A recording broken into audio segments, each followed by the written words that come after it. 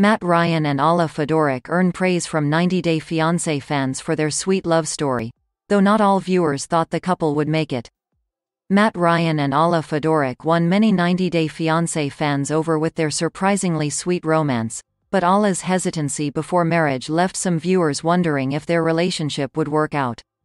The couple won many viewers over with their divorcees in love story, though Matt already had a history of splitting up with his wives.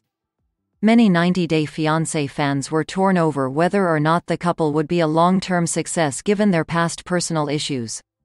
Matt and Alla were introduced on 90 Day Fiancé Season 4. The couple met online but fell out of touch when they each married other people for a time. American Matt then divorced his third wife, while Ukrainian woman Alla also found herself single. This led to the duo rekindling their romance. Though many franchise fans loved their unique love story, Alla admitted to not yet loving Matt shortly before they tied the knot. This caused many of Matt's fans to express their concerns over whether or not their marriage was a good idea.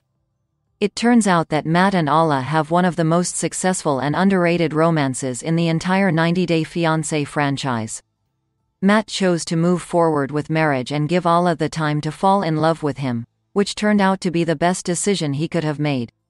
Matt became a father to Alla's son Max, while the couple has since welcomed 2 children of their own into the world.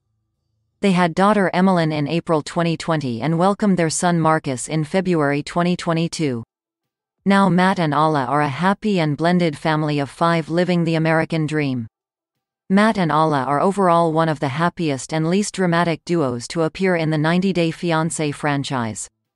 Alla initially had some viewers worried when she confessed to her feelings, but Matt chose to marry her anyway since he trusted in their bond.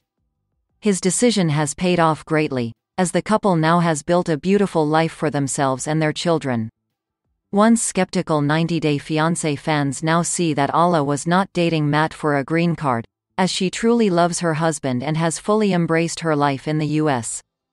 Alla and Matt represent an authentic account of love in the 90 Day Fiancé franchise.